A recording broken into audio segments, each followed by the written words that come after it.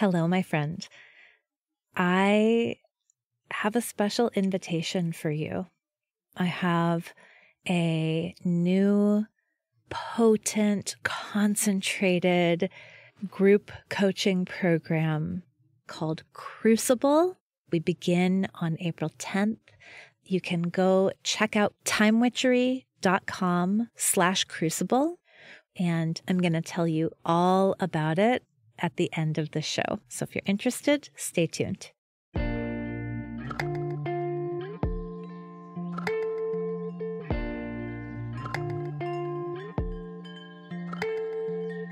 Welcome to Mind Witchery.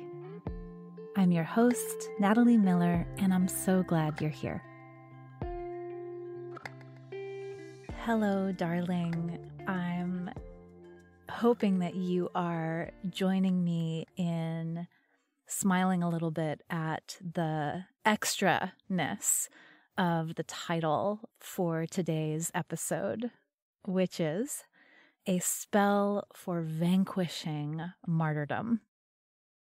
And this title is extra. This title's a little extra dramatic because the phenomenon that I want to talk about today, I think, is a little extra dramatic. So I should probably begin by clarifying that when I'm talking about martyrdom, I'm more talking about the modern kind of psychosocial phenomenon rather than the age-old phenomenon of, religious and social persecution. So what I mean by martyrdom in this episode is not like the death or suffering of someone in the name of a cause or a religion. That's something different, and that's the original meaning of martyrdom. What I'm talking about is that social phenomenon that you know so well. You know it because you have experienced it in yourself, in particular relationships. And the interwebs actually gave me a great definition of this, so let me share it with you. The martyrdom I'm talking about is a display of feigned or exaggerated suffering to obtain sympathy or admiration. I would not be surprised if a particular person in your life comes to mind when you think about this phenomenon. A particular person who talks about how life is happening to them, about how other people's choices are dictating what they can and can't do. And this is also something that I bet you can recognize even in your own self. I caught myself in a moment of martyrdom just last night. I was chatting with a friend and we were talking about how if it were up to us, how we would love to travel the world and live and work from all kinds of different places. We talked about how, we'd love to go to Europe for as long as a visa would permit and work from there. We'd love to go to Central America and live on the beach and perfect our Spanish. We'd love to live all over the country. We'd love to live in all of the beautiful cities that we only ever get to visit. This friend and I are both coaches. We're both coaches and we can really work from anywhere. And we were talking about what a shame it is that here we have this inherent freedom in our work, and yet we are confined to suburbs on the East Coast. And when we talked about why we found ourselves confined to suburban East Coast living, of course, it's because of other people and other people's preferences. So, oh, it's our partners, it's our ex-partners. We've got family to care for. We've got commitments that we've made. And happily, in the middle of this pity party that she and I were throwing, I paused and thought, this is exactly what I am sharing a spell for tomorrow. This exact phenomenon, this martyrdom, this, woe are us. Woe is the coach who can't live anywhere she wants, even though her work would permit it, right? So the spell for vanquishing martyrdom is simply remembering that we are free to choose. It is exchanging our have-tos for choose-tos. So why do I live on the suburban East Coast? Because I choose to live close to my kid's dad. Because I choose the relative stability of one home. Because I choose a partnership with someone who also is committed to being here on the East Coast because of his family. Why can't I travel the world? I can, but I choose not to. So this remembering and reclaiming of the power to choose is so important. It's important not only because it helps us to be a little more honest about our situations. Life is not happening to me. I am also happening to life. I'm making choices every day. I don't have to wake up early in the morning. I choose to. I don't have to record this podcast. I choose to. I don't have to pay my bills. Now, I don't get to choose the consequences of not paying my bills, right? I don't get to not pay my bills and face no consequences, but I do have the choice to stop paying my bills. When I shift from have to thinking toward choose to thinking, I get to remember what is important to me. I get to reclaim all of the agency available to me. I get to think about my values, my priorities. When I shift out of have to thinking and into choose to thinking, I get to live on purpose. Now, of course, and I talk about this all the time, I am co-creating this life. I'm co-creating it with all kinds of different forces. I'm co-creating it with my family members.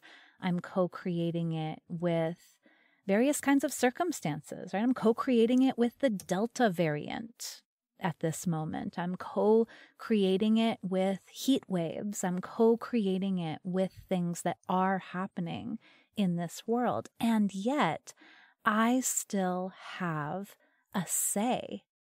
I do get to decide who I want to be and how I want to be as I am navigating these co-creations.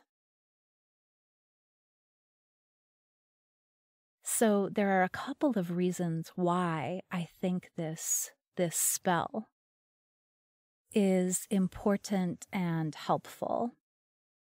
And as a reminder, the spell is, I don't have to, I choose to. I don't have to live in the Maryland suburbs, I choose to. I don't have to pay my bills, I choose to. I don't have to keep the house clean, I choose to.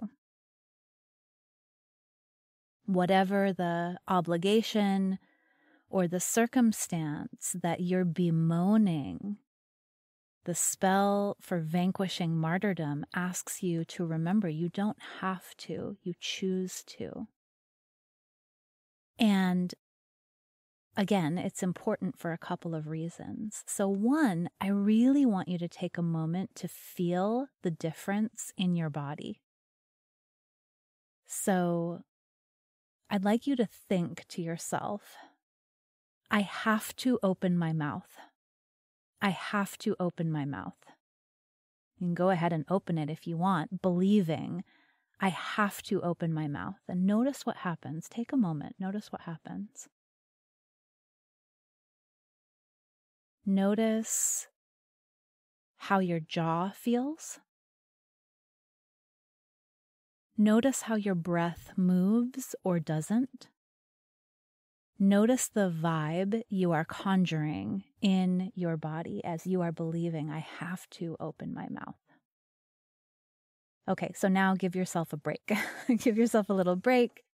Maybe have a sip of something or enjoy closing your mouth for a moment. Okay, and then let's do a little compare and contrast here. So now I'd like you to believe, I choose to open my mouth. I choose to open my mouth. I choose to open my mouth. And now notice the vibe you are conjuring in your body. Notice how your face feels. Notice how your breath moves. I'm hoping you'll try this just one more time because to me, it's so helpful. It's so important to notice the effect of have to thinking. When I'm believing I have to, there's so much tension. There's stress. I imagine if we had a little blood pressure or heart rate monitor on when we were showing the difference between have to and choose to thinking, I imagine we would see bodily stress in those numbers. It feels that way. And listen, life on planet Earth, it is already plenty challenging. There are already so many challenges that our bodies encounter. I don't want to add to the stress, to the visceral stress I encounter as I'm making my way through life on this planet. So I'm hoping you will join me in just one more kind of a quicker compare and contrast, because I want to help you understand intellectually, but also in your body, the effect of have to thinking. So try this one more quickly this time. I have to be still. I have to be still. Versus, I choose to be still. I choose to be still.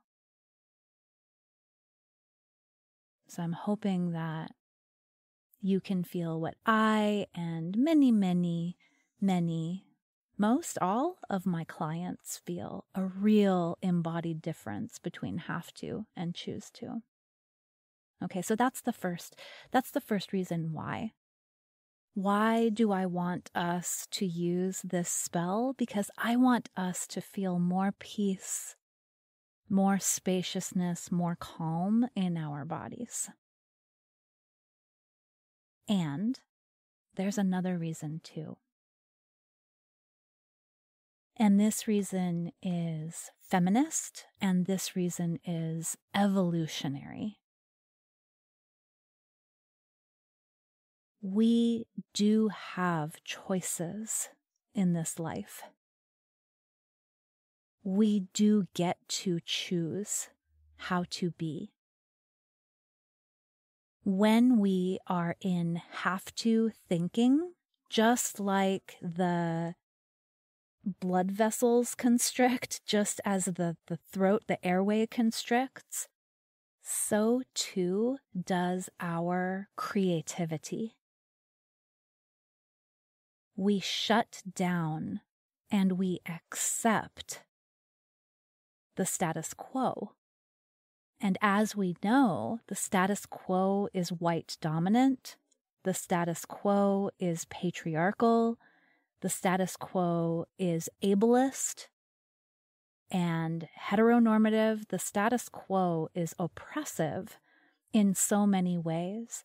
And when we completely refuse the powers of choice that we do have, moment by moment, that status quo stands there unchallenged. The status quo, the social norms, are always there to tell us what we have to do. And when we agree, when we take those norms and exhortations on as a burden, as have-tos, then we take our bit of co-creative power and we lend it to that cause. But when we choose to, when we reclaim our agency, our power of choice, just like the blood vessels open, just like the airways open, so too does our creativity.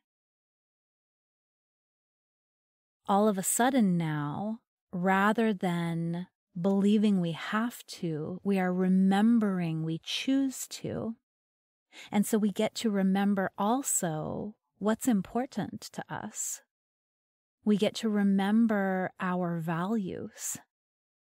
And because we are thinking in those terms, we're thinking in qualitative terms, now all of a sudden, there are more options available, or there's at least the potential for more options, because when I am in my co-creativity fully, I can be creative.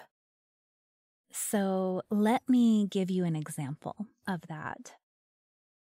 There are a few people in my life right now who are entrepreneurs considering positions within bigger companies. So they're considering full-time jobs. And I'm here, of course, sometimes as a friend and sometimes as a coach, reminding them of their agency and their co-creative power. Because they are approaching the idea of a full-time job from the place of choose to rather than have to, they are helping to define what exactly a full-time job is. So, for example, one person does not want to work 40 hours a week. And she began with, if I take this position, I have to work 40 hours a week. Well, no, you choose to. You choose to work 40 hours a week. And by the way, does it have to be 40 hours a week, or could you make a different choice? Could you choose to ask for a full-time position that's more like 32 hours a week? I read not long ago of a lawyer who had decided that in her practice, full-time would be 32 hours a week. 4 days a week is their work week. And it's funny, she said she gets tons and tons and tons of job applications, right? Everyone is like, oh, she's used her agency, her co-creativity to make something that appeals to me. And she's like, listen, I can't hire every single lawyer. You've got to go make that for yourself. Go demand that for yourself. You go start a firm where full-time is 32 hours a week. Right? And I love that. I love that that's the way she put it. So again, when we are thinking in have to terms, when we are thinking, well, I don't have a say, effectively we are shutting down our say. We are shutting down, along with our say, our creativity, our agency. And while we're doing it, we're feeling terrible, as I bet you felt in that embodied difference between have to and choose to. So the spell for vanquishing martyrdom, it's a personal spell. It's the personal shift from have to choose to. And it's a shift that has enormous co-creative potential collectively. It's funny, I suddenly thought of Stacey Abrams just now. Stacey Abrams, whose bid for governor of Georgia was just so fucked by a corrupt status quo. And she talks actually about how she had to take some time to just feel and reckon with the loss and the fuckery of that loss. But Stacey Abrams is not about to languish in martyrdom. Stacey Abrams is here completely to claim every bit of co-creative power she has. And I'll actually say, not just claim her co-creative power and agency, but to amplify it by using it to empower other people too. So what did she do? She tripled down, quadrupled down on an age-old project of hers, voter rights, and community-based get-out-the-vote efforts in Georgia. And it made an enormous difference. So this is not at all to say that what happened to Stacey Abrams in the election of 2018 in that governor's race was fair or okay. No, it wasn't. It was totally fucked up. But she didn't use that loss as a reason to have to relinquish her power. She stepped up all the way into her power. And as such, she co-created a movement that is helping us reclaim democracy. So friends, that's what I'm talking about it's not that life is fair. It's not. But it's that nonetheless, we all have the power to choose. There are very, very, very few things we have to do.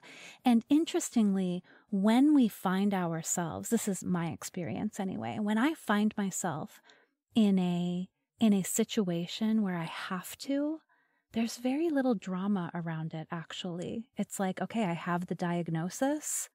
I have to have the procedure. I have the tax bill. I have to pay it.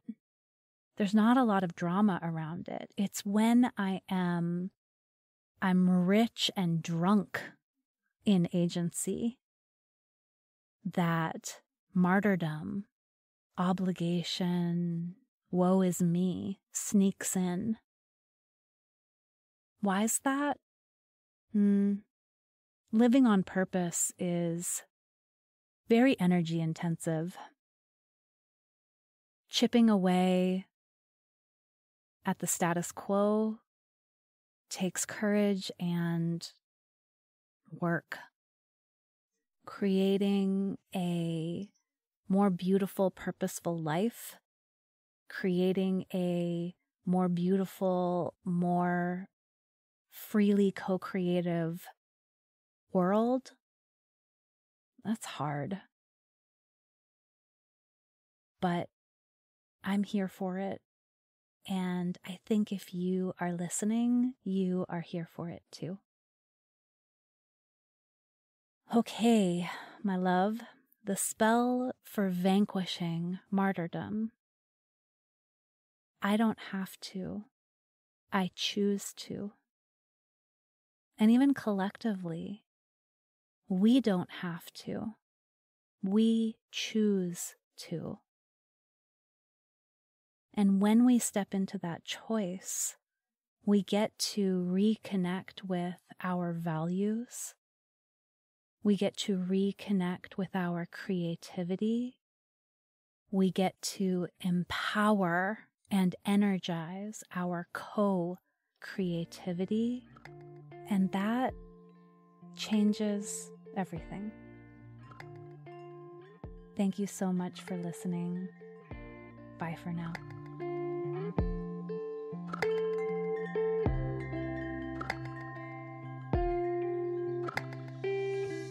Thank you for listening to this episode of Mind Witchery.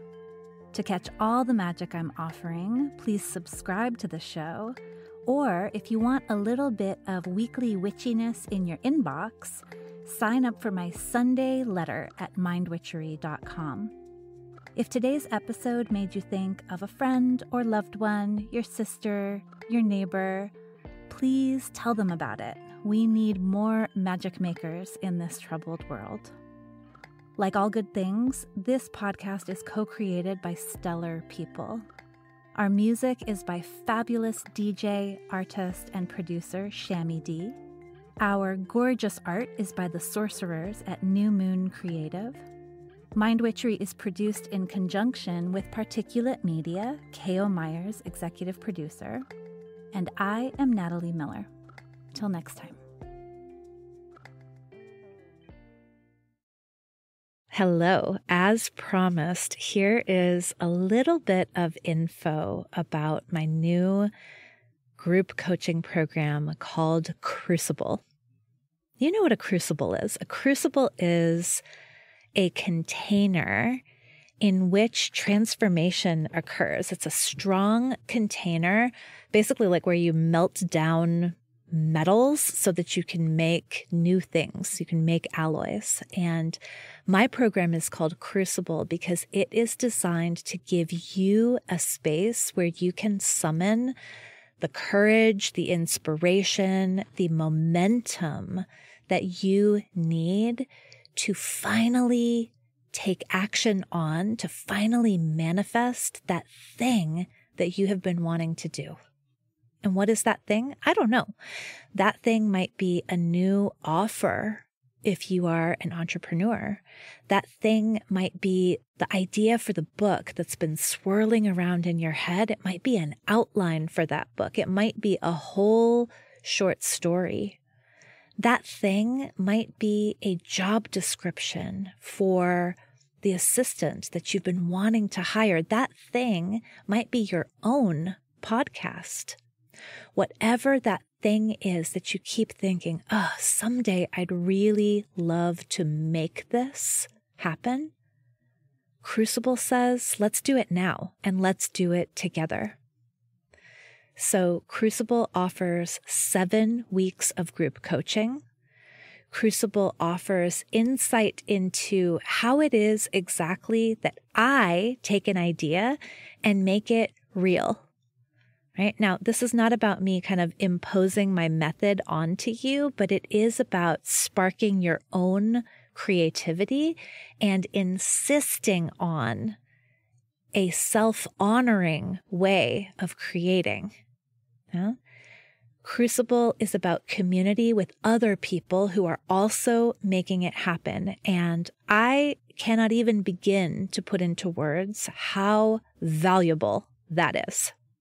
How much of a difference it makes to be surrounded by other people who are expanding and growing into what's next. Crucible is in large measure about helping you to claim the time and energy that you need to create what's next. And so we'll use my anti-planner, Time Witchery, to do that. We will use co-working sessions that are hosted by Flow Club. I'm very excited about that part in particular. So Crucible is not assuming that you have the willpower and courage and time and energy to make this thing happen. In fact, Crucible says, oh yeah, let's give you a place to generate that, to generate all that you need in order to manifest what it is that you want next. So you are invited. You can go check out Crucible at timewitchery.com/crucible. We begin on April 10th. We go through April and most of May, and then we get to take off for the summer having finally taken action on that thing that you've been toying with, flirting with, wondering about, dreaming about for so long. So again, more details at timewitchery.com/crucible. I super hope you will meet me inside.